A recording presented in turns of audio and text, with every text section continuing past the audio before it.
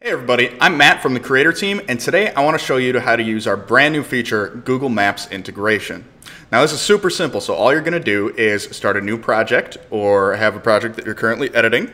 So I'm going to name this one Testing Maps, and we're going to call this just a blank regular old project. And right in this page, we can actually drag over our Maps component. And we're going to see this default placeholder. Now in the editor, this placeholder is never going to change. You're only going to see a change in preview when we actually load your map. Now the first step is on the right hand side. You can see that we have to install the Google Maps add-on first. So what this does is it's actually going to put all the code that Google Maps needs to run inside of your app so that we can actually get that running for you. Now to start out, you're going to need to get a Google Maps API key. Right here, the second link, you just click here.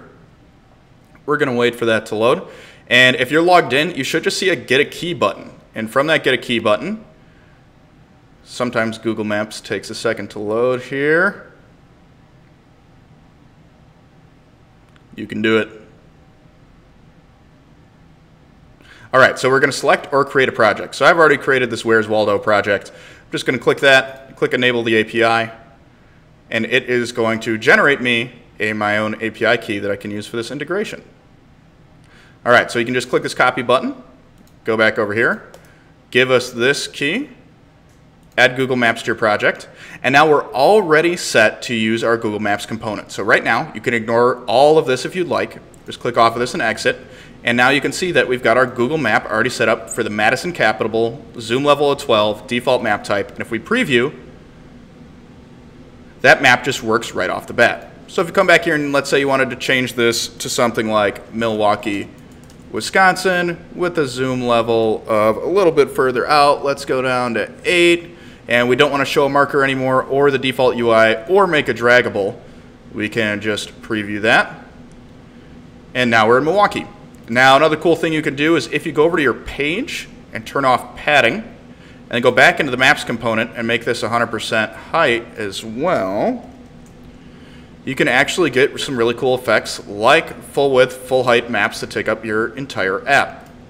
Now, that's the first way to do it. This is the easy Maps component way. You can also add a code-based example that gives you full control over the entire map. So if you want to add, for instance, functionality that maybe isn't available in our properties, or you want like a list of markers backed by your own API, you might have to do that via code. So if we open up our code bar here and go back to add-ons and back to Google Maps, here's where we kind of tell you the different things that we installed to make Google Maps possible, and we also let you add a code-based example. So if I just click this button, it's going to add that code-based example for me, okay?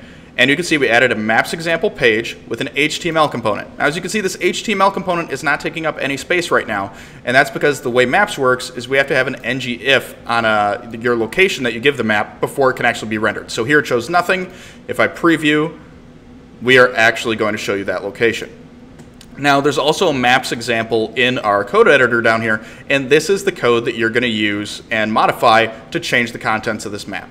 So overall, two ways to use our new Google Maps component. You can use it the easy way with the component, or you can jump in to all the code and edit this stuff yourself. So I know this has been a highly requested feature, and I hope you guys really enjoy Google Maps. I'll catch you next time.